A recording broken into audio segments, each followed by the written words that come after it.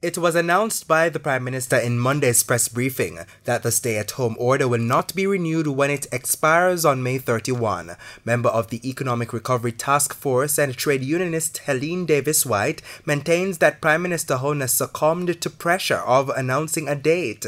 As of June 1, persons who have been working from home since March as part of measures to contain the COVID-19 virus will be allowed to return to work. Unsatisfied with the health and safety protocols to facilitate the back-to-work order, Mrs. Davis-White, who is president of the Jamaica Confederation of Trade Unions, says she will remain cautious. I think the date has to be in keeping with the work of that task force, simply because the task force is looking at all areas. As a member of that task force, I know that the way we operated is to name subcommittees that would have specific responsibilities. And one of those responsibilities has to do with a timeline for safe return to work for all the areas of the economy.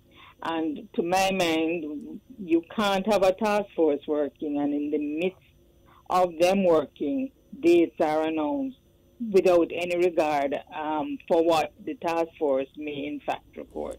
She sends an appeal to members of the private sector who are part of the task force to push for a delay to the back-to-work order.